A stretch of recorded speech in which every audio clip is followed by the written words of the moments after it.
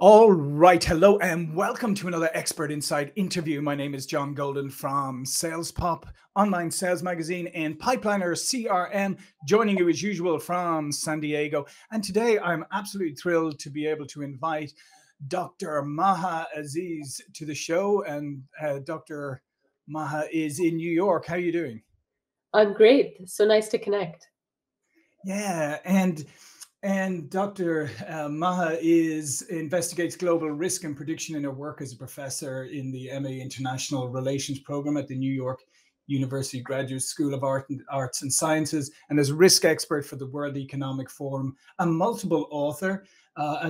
In 2019, you released Future World Order, and you just released a Global Spring, which is predictions for a post-pandemic world. And that's what we're going to talk about today, Maha. And I'm fascinated about this. And just so to maybe go back to the genesis of the first book and then the second book, I mean, how they came about. Sure. So my first book, Future World Order, really reflected on the fact that in the last decade, we've seen this global legitimacy crisis emerge, where certain norms were disrupted, or the status quo was disrupted geopolitically, politically, economically, and socially.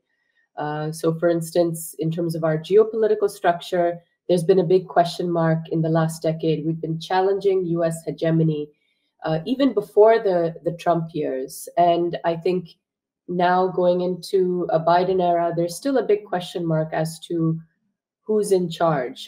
From my perspective, it is a leaderless world, which creates more risk.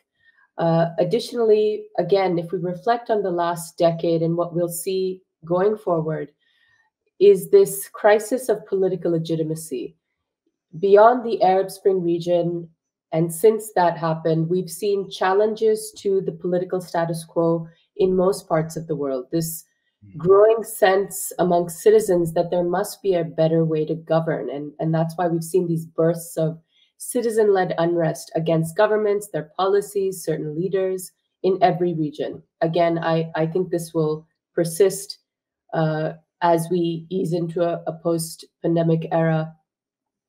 I also think it's important to realize that, again, in the last decade and going into the next decade, we have really been in the midst of a identity crisis, what I call a global identity crisis, where you've seen this trend of hate, of xenophobia, of extremism, the evolution of hate, from Islamist extremism to Buddhist extremism to Hindu extremism and far-right extremism, of course, as well as this dangerous xenophobia that has persisted during the pandemic, and again will continue going forward. And it's really this larger question that I think most citizens, most countries have had to deal with. Are we globalists or are we nationalists? Do we care about the other? So I hate to be so negative, but if you apply a global risk framework, these trends have been building for over a decade. And many of us tried to blame President Trump for so many of the problems we've faced in the last few years. But again, these are decade-long trends that have been growing. And I don't feel, frankly, that we have the leadership to really tackle any of these issues in the near term. And that's really the crux of my first book, Future World Order. And I also did go through how tech has exacerbated a lot of these trends, but could be part of the solution going forward if we embrace the ideas of certain tech billionaires and just technology itself. Let me just ask you a quick question on that, because I mean there's definitely a conflict in the world, as you said. I mean there are globalists who want greater integration, transnational, all of that, and there are on one side, and then there are, as you said, nation states or nationalists, or there's a trend, separatists in various regions. So there seem to be two very counter forces, if you like, and part of the problem, I'd just like to get your concept on this, is that I think the globalist agenda has come off as an extremely elite one and kind of left people behind. And there's been real economic impact. I mean, we know in our own country here that the Rust Belt is a result of that. But so there's a massive, I think there's a massive divide there or disconnect. So how do you bridge that? Because it sometimes feels like you have one group of people who are just saying, here's what we think the whole world should operate like this, and here's a group of other people saying, but in my this is terrible for my daily life. Yeah, I think I agree with you. I think you're spot on that there has been this growing inequality. In fact, if you reflect on the last 10 years, we've seen how the citizen-led pushback against globalization led to this populist agenda. I think what we'll see longer term is that the populist agenda doesn't necessarily give people what they want either. And what we're going to continue to see is a growing number of people who make up the precariat class. And I'm borrowing this idea from a well-known SOAS economist in London, Guy Standing, where he's talked about this, that what we've seen in recent years is this growing precariat class, people who have been left behind, for instance, by globalization. They've fallen through the cracks and they have not been able to cultivate a strong occupational identity because they're jumping from one temporary opportunity to the next. And again, they are falling through the cracks. And I think that was perhaps amplified during the pandemic, where you saw more people feeling that that they would be left behind. And no, it's fine. He's agreeing.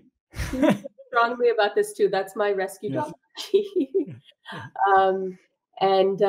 But as I was saying, so I think during the pandemic period, we also have seen that many people have felt frustrated, and finance ministers around the world, despite these massive relief packages that they've offered us in different contexts during this period, they've said openly that we won't be able to help every entrepreneur, we won't be able to help every small business owner.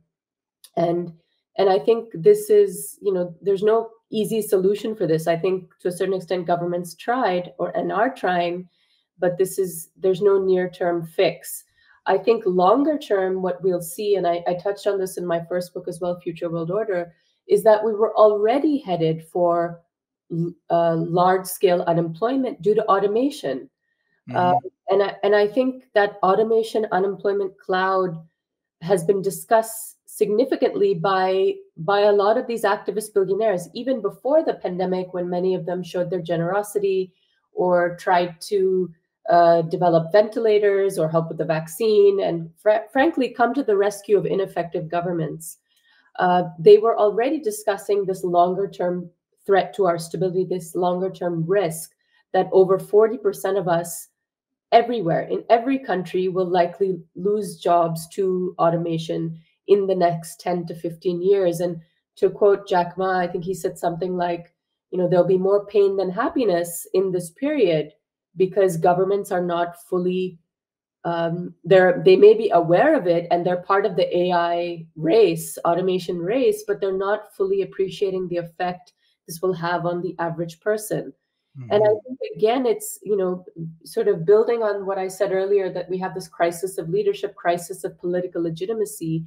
You've seen a lot of these activist tech billionaires, particularly here in the US, try to offer solutions and to encourage governments. This was pre-pandemic. And think about what strategies might help ease this transition. There was one man named Sam Altman of Y Combinator who launched a pilot project in California to see the viability of UBI, Universal Basic Income. We've seen others like Richard Branson suggest that AI firms in the future should be taxed the most because they'll be the most profitable, and that can be used towards supporting those who lose their jobs to automation. So I think, this idea of inequality that we've been talking about for over a decade because of globalization's pitfalls, it's now it's going to lead into this larger discussion that there are more people who are falling through the cracks because of automation. And of course, let's face it, we don't know what the post-pandemic economy will look like when you throw in the added pressure now because of the sanctions against Russia, and the rise in food prices, given the situation in Europe. There's going to be a lot more anxiety and frustration, and again, more precariats. And that ties in more to my next book, the sequel, A Global Swing. And just let me ask you one question there, because I do think it's important, as you said, is faith in leadership. I think this is a fair statement, and you can correct me if you don't think it is. I think the pandemic definitely showed the paucity of leadership across the globe, political leadership. I think we need to be so much more careful about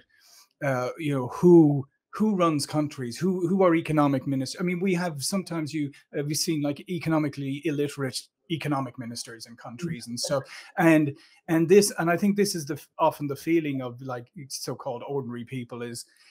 I think the pandemic has taken the scales away from many people's eyes, and they've gone much. Not everybody clearly, but a lot of people we're led by incompetence. Definitely. It's sad. It's sad to see that, despite having gone through this massive crisis where we could have all come together, our world leaders could have come together and tackled this in a better way. G7, G20, the international community of leaders, we failed. They failed us. And again, it's really just building on what we had before the pandemic, where this question mark about who's in charge. The post-Cold War era, that's been over for a while, right? The post-Cold War era was led by the US. That's been over for a while, even though many are saying that now it's over because of what's happened in Europe. But the challenge to US hegemony has been with us for a while. And so it's not so surprising that during the pandemic, during this massive crisis, that our world leaders fell short. I think right now, it's impressive to have observed that the world has come together with regards to the Ukraine crisis and in their response to Russia. I think President Putin likely did not anticipate that. But at the same time, my feeling, and this also comes up in our top 10 risk lists that my grad students and I collaborate on with crowdsourced consultancy Wikistrat every year. And this year we'll be sharing it through the World Economic Forum. This is a point that we've raised, that, okay, we're united around a common threat right now in terms of President Putin and his actions. But the reality is, as we ease into the post-pandemic era, that unity will likely be, unfortunately, short-lived. And what we'll continue to see is the resurgence in the non-state actor. We've seen citizen activists rise up during this period. We've seen, as I mentioned, activist billionaires try to recurrently fill the leadership gap. I think the only world leader who is of note at the moment is probably President Zelensky of Ukraine. The way he has spoken to the world and mobilized his country to fight in the war, and I think that's really remarkable. But again, this unity, the sense of community will likely fall away when we transition to other global challenges. Yeah. And let's, I was going to say, and let's face it as well. I mean, there's unintended consequences too that may end up with the China, Russia, India, even access, and two, if you like, two economic blocks. Exactly. And I mean, I think what we're going to observe this decade is still a leaderless world, but it's going to be perhaps more defined by great power competition, like the countries you mentioned. And I think right now we're seeing the US or the West versus Russia. And of course, there's, we have to wait and see how this plays out. Will this trigger conflict elsewhere? Will President Putin engage in other in invading other countries? I know Moldova has come up a lot in terms of analysts speculating that could be next. But beyond that, I think we'll again see more US versus China competition brewing. President Biden has been very clear that his agenda is to make sure that the US beats China. He's been very open about this. And So we should expect that element of great power competition to continue, tech war, trade war, and so forth. And lastly, I think what's most significant, and this has played out recently, is that we will see a great power competition involving the US and China and Russia, who have formed a strong economic military partnership. In fact, it was just before the Ukraine invasion, during the Olympics, I believe, where President Putin was in China and met with his counterpart, and they announced a partnership with no limits. So this autocratic alliance versus a democratic US will be prominent, I think. And even though China has not offered military aid, as far as we know, to Russia, they have provided a financial lifeline during the current conflict. And I think this dynamic could play out. And both China and Russia's leadership have said they want to reimagine the world order so it's not defined or driven by democratic values. So they're not hiding their agenda, although, of course, they should be reminded that there's a crisis of democracy here in the US. And that perhaps, we haven't had an international system driven by democratic values in a while. But, and the other thing too is, I mean, if you look at the, India and China have had conflict, over the last while over border things. They seem to be looking to come to some resolution about that. And so if you threw India and China and Russia into the mix, you suddenly have, I mean, a vast population. I mean, you have the vast population in this block. So that's the other thing I wanted to ask you about was, these are interesting questions that I really want to get your take on, is we seem to have defaulted into a binary world, right? You're either one thing or you're the other. We've lost the power of nuance. We've lost the power of taking the best of things. Everything always seems to now come down to a binary choice. You're either for this or if you're not for it, then you're completely against it, right? There's nothing in between. And that's my biggest fear for the future, is that we think we're so sophisticated. We've got all this technology, we've got all this stuff, and we're so sophisticated, we're so well educated, all of that. And yet we fall into false binary choices all the time.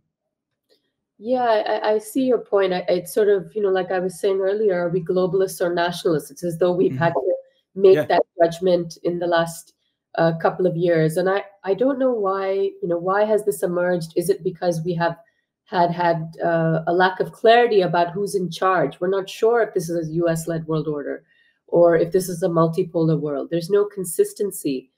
And that's sort of been a strong marker of this post Cold War era that I think is dangerous, and it's created opportunities for certain actors to be more aggressive and perhaps not face the consequences. So I think it does bleed into heightened risk. But I think you touched on this point about tech, and I think what's interesting, everyone is aware that a major challenge in the last few years that will continue is the competition or the challenge between government and big tech.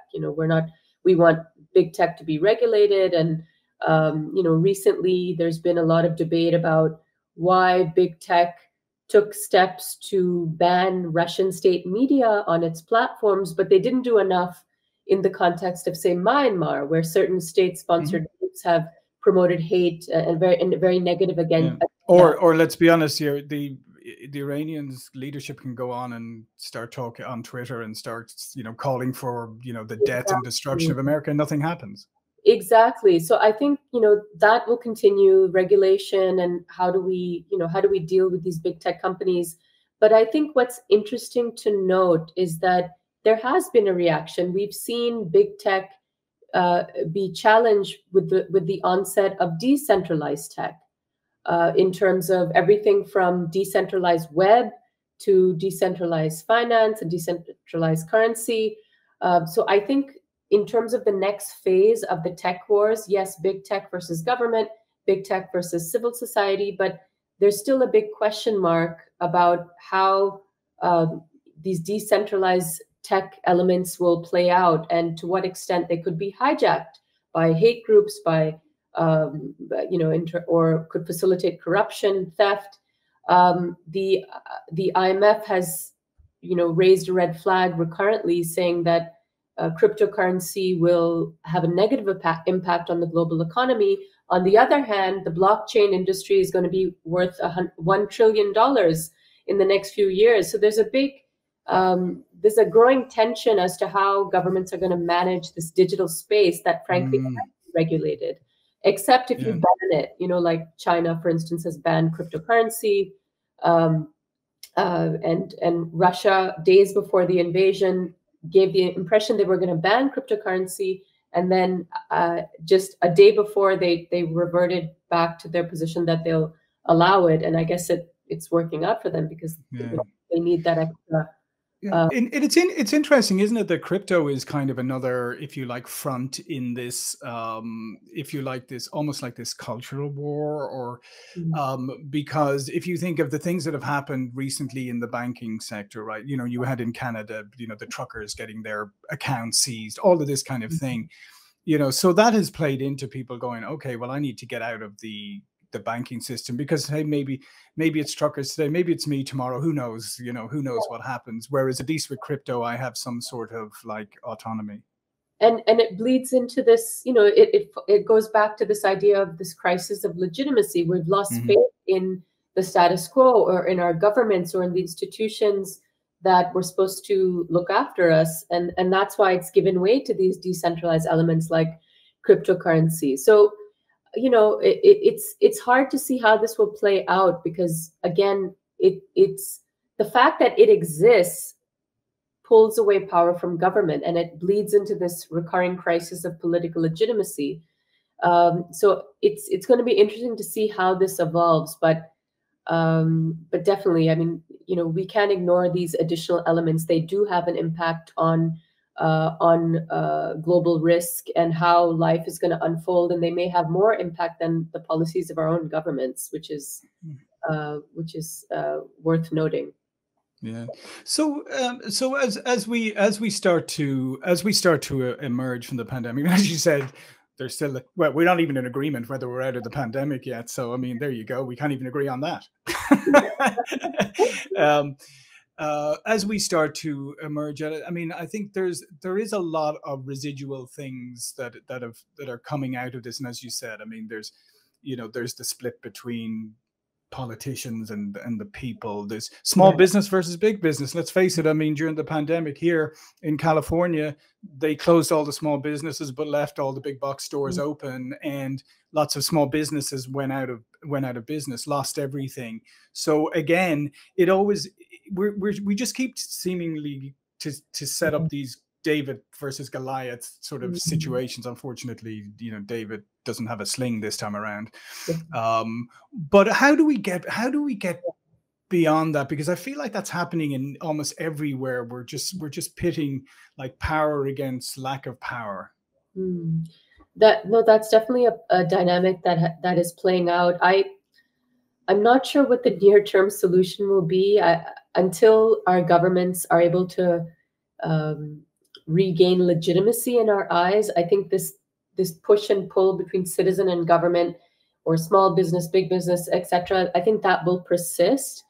I think, since I've been so negative, if we were looking forward about what could help us in terms of the global economy and just how the world order evolves, I think we obviously should put a lot of emphasis on women playing a greater role in the economy everywhere. They should be working more. I think it was a McKinsey study back in 2015 that famously said that if we have more women in the workforce, it could add $12 trillion to the global economy.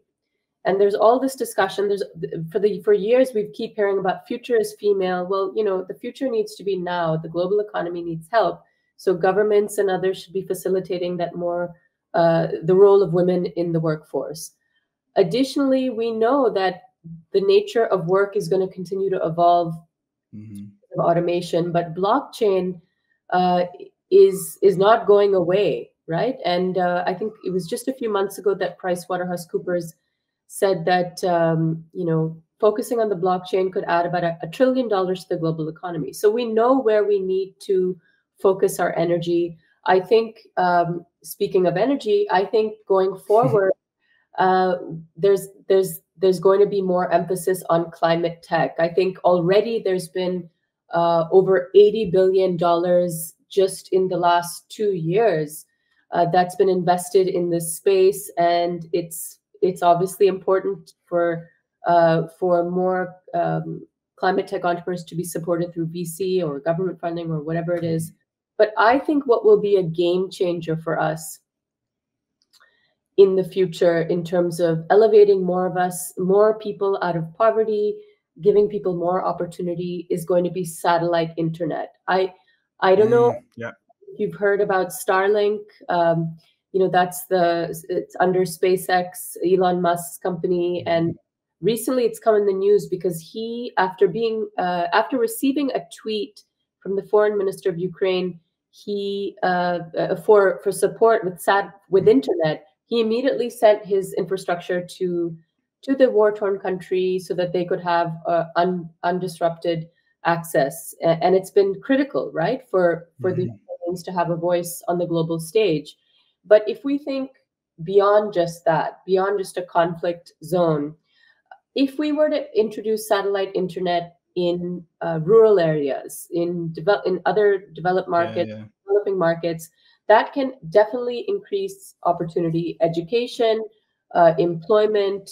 In a way, it could also be a way to reimagine the social contract, because governments have had a bad habit, even in democratic environments, to clamp down on the internet when people are getting out of control or there's a major issue that needs to be kept under wraps. And so if you have satellite internet, the assumption is that it can't be blocked as easily by the government. So this specific technology in this decade, if it continues to evolve in the way that Elon Musk seems to be suggesting, it could be a game changer for education opportunities, employment, and in terms of strengthening democracy, governance. I think it's remarkable. If only this, if this can be, if this continues, I think it will be good for all of us, and it'll be a better post-pandemic era for all of us.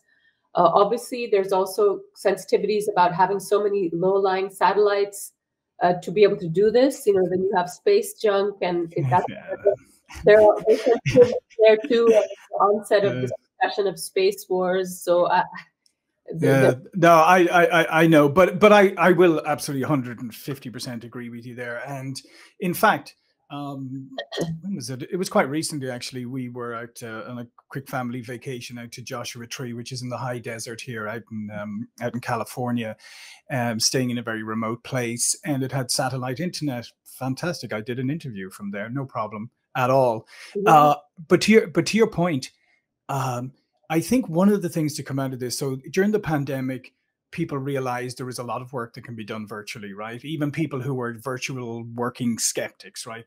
They realize, okay, for knowledge workers, for a lot of things, it can be done remotely.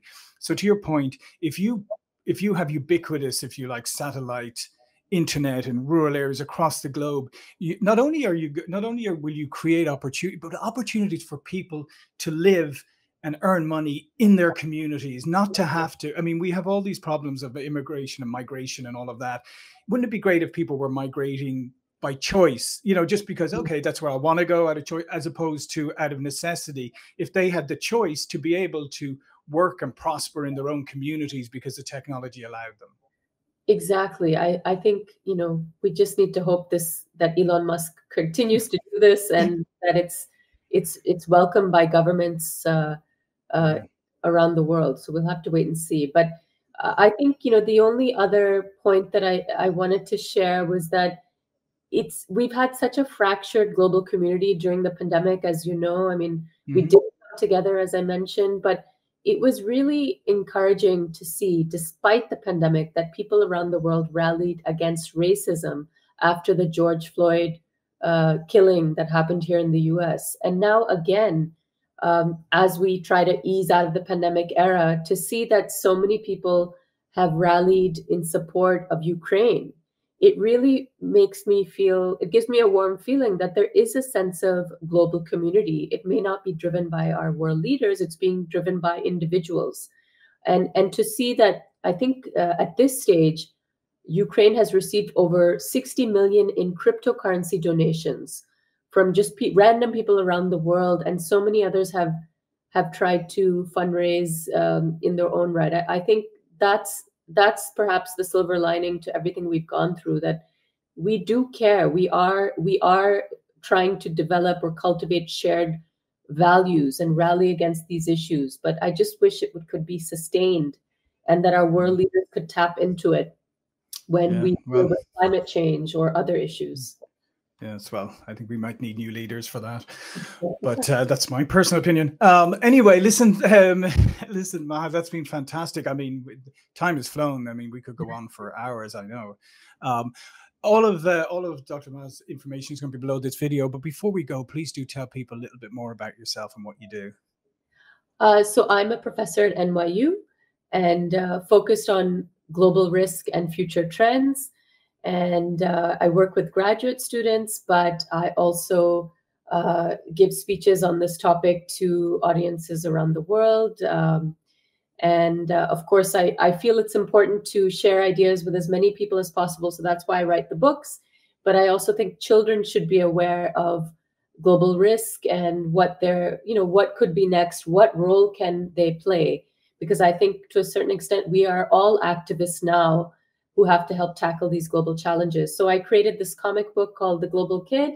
You're welcome to check it out if you have kids age 8 to 12 plus. And it has, in fact, it has virtual reality, augmented reality elements that you use the app. It's cool. It features my dog, who you heard earlier. So excellent. It's good fun. Yeah. I mean, it sounds like a great book. I think I might do it myself. VR, love it. And definitely check out my book, Global Spring, if of interest. More predictions for how the world will unfold. And where will your predictions be published when you say your top 10 is coming out soon? Where will that be? That will be on the World Economic Forum website. I can share it with you guys. I'll follow up with you. Perfect. Thank you. All right. Listen, thanks again, Maha. This has been fantastic. Such fascinating subjects we've got through. So as usual, people, please subscribe. Please leave a comment, especially if something like this. We'd love to hear your thoughts on it. And please share with other people. Because what Maha has shared with us today is fascinating stuff.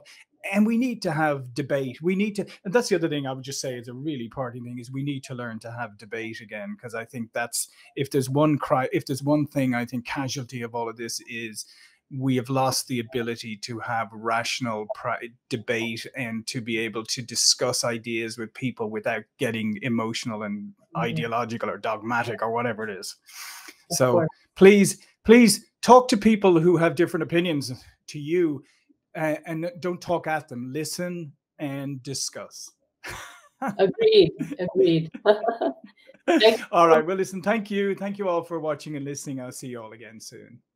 Thank you so much. Take care, everybody.